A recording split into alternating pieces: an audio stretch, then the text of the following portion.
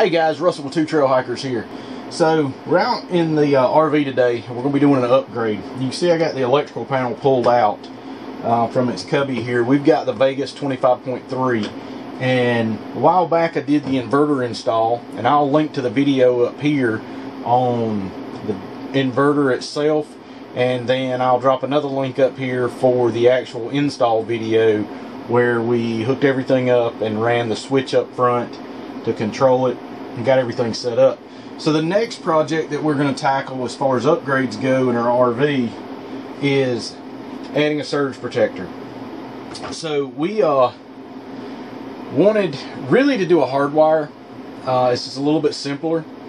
Right now the coach is unplugged from shore power. There's no connection out there. The generator's off, so there's no power coming into the electrical panel from the 120 volt side. So I don't have to worry about getting shocked. But the thing of it being is this hardwired surge guard surge protector retails at $259.99, and we actually got it for $189.23 at Camping World in Asheville, North Carolina. We actually went up there, and this was one of the key things that we went to purchase. We bought a couple of other things that we're going to do upgrades to the RV in preparation for our trip to Alaska, and I'll be doing videos on each one of those upgrades. So if you haven't subscribed, go ahead and subscribe now. Give us a thumbs up, hit that subscribe button for sure, because we're going to be coming to you with more videos, and in about 2.5 weeks or so we're going to have a big announcement coming out that may interest a lot of you, and you want to be subscribed so you get that update. But back to the surge guard here. So basically, after doing the research and looking at the specifications for the Onan generator, the 4000 model, there is no surge guard in the generator as well. So that being said, initially I was going to put this just on the shore power. That's not going to work, because if we're running off the generator, we still run the risk of the generator surging. One of the key features that I really like about this model is it has a high voltage and low voltage cutout. So if the voltage goes too high, it'll stop, it'll cut the power off going to the coach. If the voltage goes too low, it'll cut the power off. It does miswired pedestals, open neutral or open ground. Basically anything that could cause electrical damage in your coach, it's going to take care of it. Now for us, with going out and traveling and everything else, we have cameras plugged up, we have laptops, we have computer plugged up, we've got our microwave, we've got our inverter in here, we've got our converter, all this stuff that's electrical, that basically if it gets a surge voltage or runs at too low a voltage, it's going to damage it. So what we're going to do today is I'm actually going to walk you through the installation of the surge guard as I do it in the RV. And I emphasize again, the shore power is unplugged from the coach and from the 30 amp receptacle outside. So there's no connection on the exterior, and the generator is shut off. So there's no power coming into this. You could use a test meter or whatever and verify that there's no power coming in if you want to. So basically, the first thing I'm going to do is this big orange lead back here. That is our primary 30 amp circuit coming into our control box. So what I'm going to do is actually disconnect it from the electrical panel so we can pull the wire out, and then cut it, splice it into the surge protector, and from there we'll be able to wire everything up. So bear with me. I'm going to take this loose at the breaker, and I'm going to take it loose at the neutral bar and at the ground bar. So there's a black wire, a white wire, and just a bare copper wire that comes in and ties into all this. And once it's tied in, that completes your circuit for AC current. So give me just a minute. I'm going to get this disconnected. Once I get it disconnected, I'm going to get the camera moved into this compartment, get some lighting in there so you can see where I'm going to mount the surge protector. And the problem we're going to have is we're not going to be able to see the lights back here. But they do offer a remote, so I'm probably going to be picking that up soon. And I'll just plug the remote in and run it out to an access point here, probably up front where we ran the switch for the inverter. Put it right there. That way we can monitor our surge protector remotely and we don't have to get in here and see it. So stick with me and we'll be right back in just a minute. So now we've got this in here, and basically what I've done is this is mounted over on the opposite side from where the inverter is over here. And right now, I mean, you can see it's just loose. What I'm trying to do now is get an idea of where to cut my line. And it looks like if I cut it about right there where I've bent it, that I'm going to have enough to tie into there. And then I'll be able to come over, tie into here, and run it straight into our electrical panel. And we should have enough wire there. Might could go a little bit shorter, you know, just to give me a little extra. So what we're going to do is come in here and cut this off.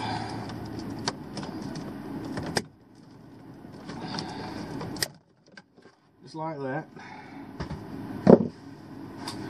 Now we need to skin this back some.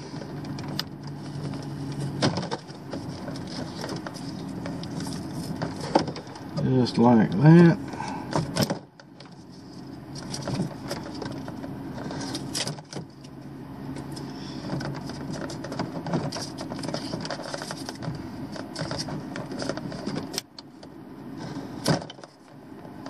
Okay, so there's that. I know we're 10 gauge wire, so it said to strip roughly a 1/2 inch. So there's a 1/2 inch on the white, and about a 1/2 inch on the black. Okay, so now we got our supply line disconnected or cut loose, and it's ready to be installed into the circuit here. But what I'm going to do is I'm actually going to take the screws out, pull this out where I can lay it down and hook it up without having to, I'm in a really awkward angle back here trying to get to that. So I'll probably cut the video because of the noise, because I know this is going to be super loud.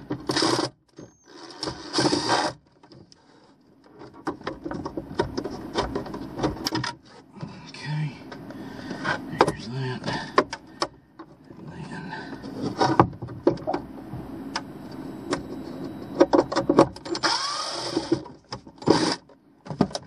Now, okay, so we got that out. Now, I'm going to loosen up the 3 screws here, and I'll show you this in just a second.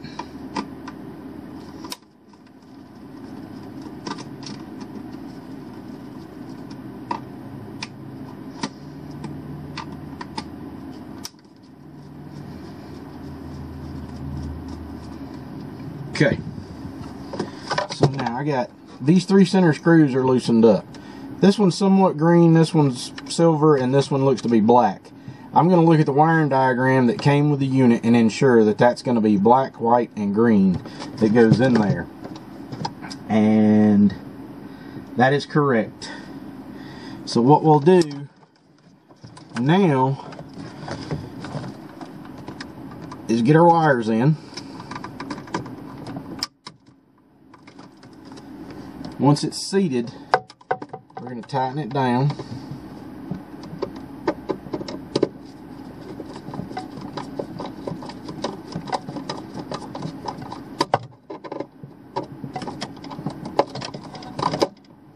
I want to ensure these are good and tight. I don't want to over tighten them, but at the same time, I want to make sure that nothing's going to pull loose. Because as most of you know that own RVs, I mean, you're basically driving through a hurricane going down the road. Now, let's get the neutral put in here.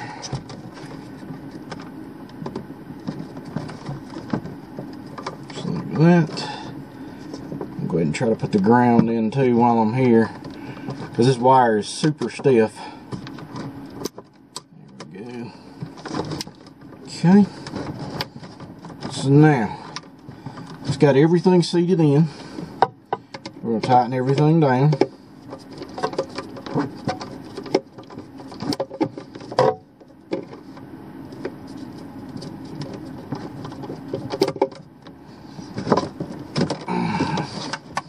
Make this a little bit easier on me. I think you got the general idea. So I can get in here and tighten this up good. There's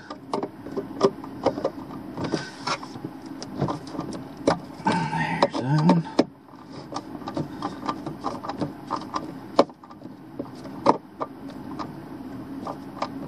Alright.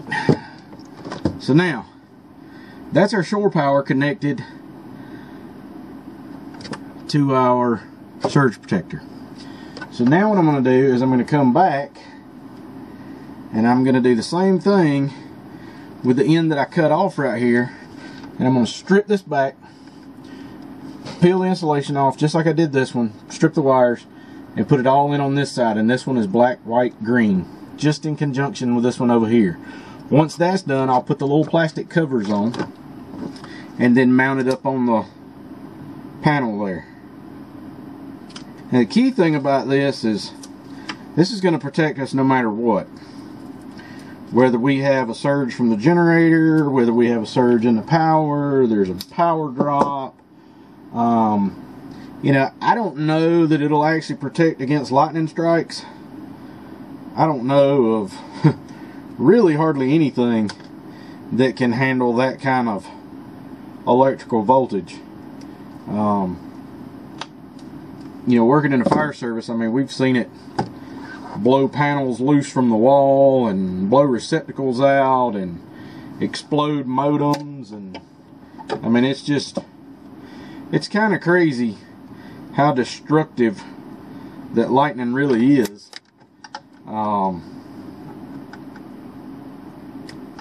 It's just not something to play around with for sure, and it's not something that man can control. Alright, so we got a strip back there. Now we're going to come back in here. We're going to loosen all three of these up, just like we did on the other side.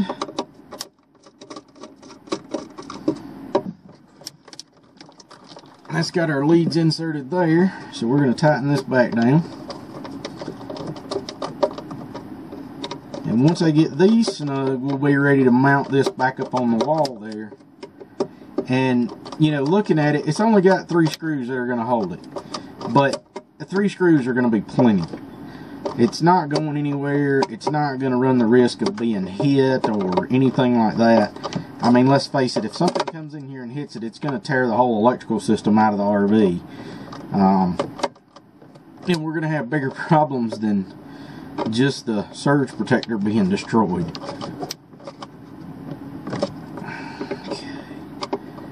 Double check these. Alright. So now we got those good and tight. So now I'm going to use my pre-existing holes that I had and mount this up in the wall there. I can get twisted around. This electrical panel just will not come out far enough to get out of the way completely. So it's kind of aggravating to an extent. I mean, that's part of it. Okay. Let's see here.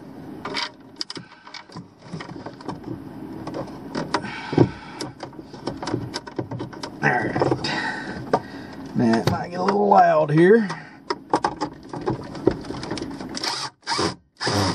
Okay. Got that one started.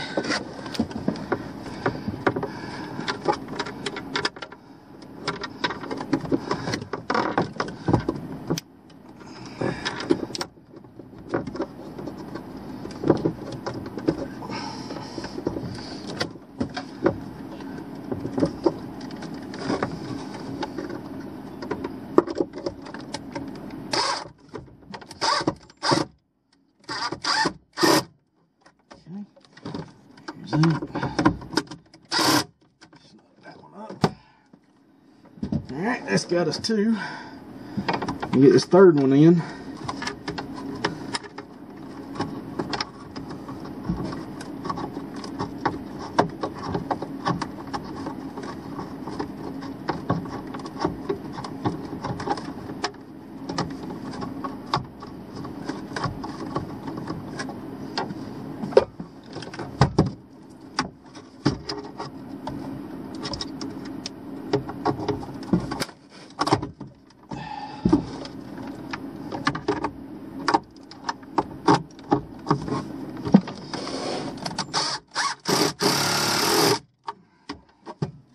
Alright, so that's got our surge guard mounted in place, intact, nice and secure. And now it comes with these little covers, but I mean, they just stick in there. I don't even think that they snap, lock, anything at all. So I think they're probably going to fall out, and judging from the looks of it. Apparently I've already lost one of them. Oh, it fell out right here. Okay, so we'll put this one in now. And see, that's just it. I mean, they don't, I don't know, they don't snap in or anything, so. Okay, so let me pause the camera and drag it out of there, and we'll get the panel hooked up, and then we can test the system. Alright, so I got my orange wire ran back into the panel here, and my ground circuit is hanging out right here, so we're going to have to bend it around and get it put in place. And I tell you, if you don't have one of these south wire, I think it's like 7-in-1 or something, you need to get one. I'll put a link to it down in the description below. I'll also have a link to the surge guard in the description down below from Amazon if you don't have a Camping World close by. You know, we ran up on a great deal as far as buying it from Camping World at the price we got it at. I was blown away to get it that cheap, really. I thought we were going to have to spend, you know, $300 to get a good quality surge unit with voltage protection and everything.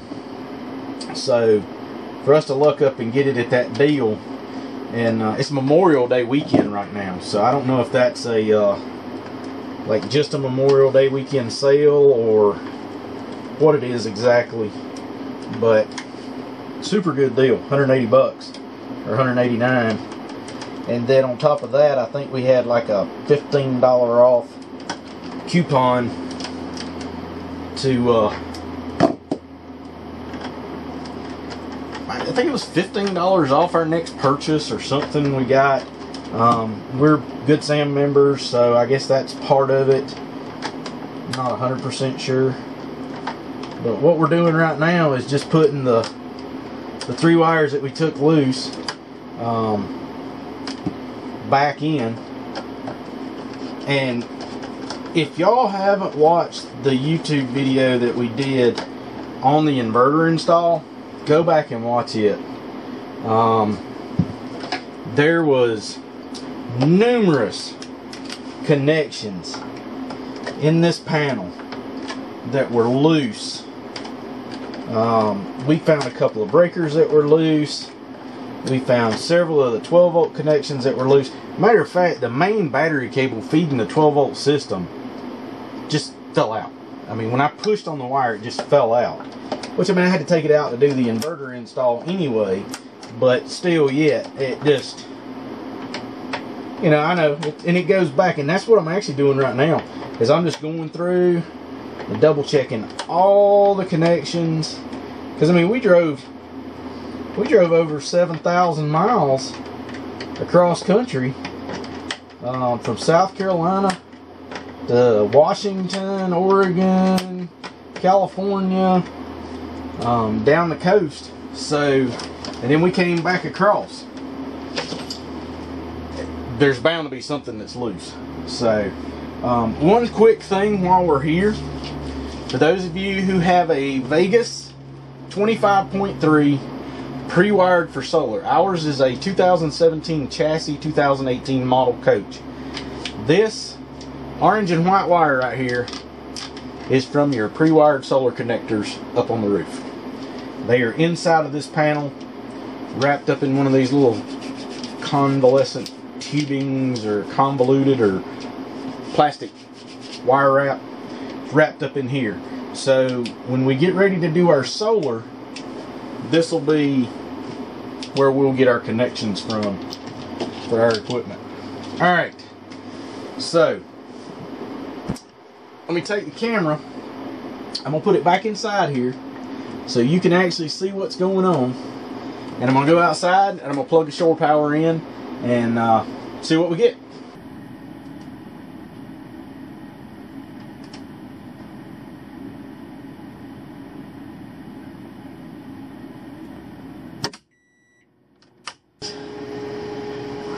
And if I'm reading the instructions correctly, it has a startup delay. So the line light is going to be green, and when you plug it in, the delay indicator is flashing and the line lights are green. Once caution light stops flashing, it takes 128 seconds. Verify RV power is on. So that was exactly correct.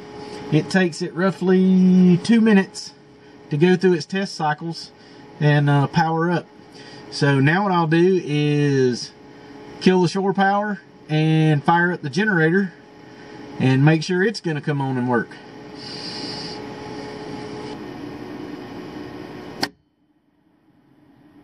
Alright, shore power's off. Now we'll fire the generator up.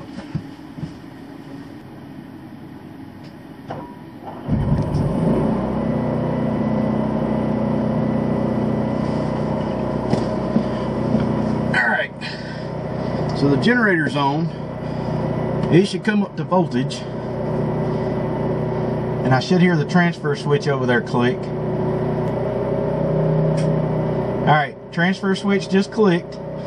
So now we've got that delay.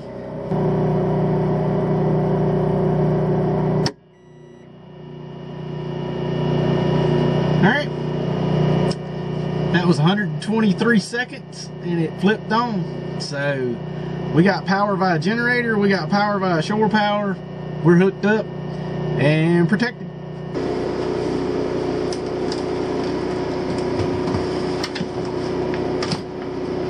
Alright guys, so that's it. I mean, we are officially hooked up here. I hope you enjoyed the video. I hope it helped somebody out along the way.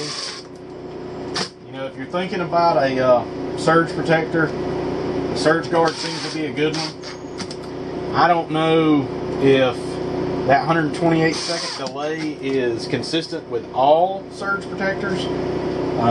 Those of you that have them already, either the hardwired or the pedestal mount ones, either one, drop me a comment down below and let me know if yours has a delay or if it doesn't have a delay. I'd be kind of curious to hear.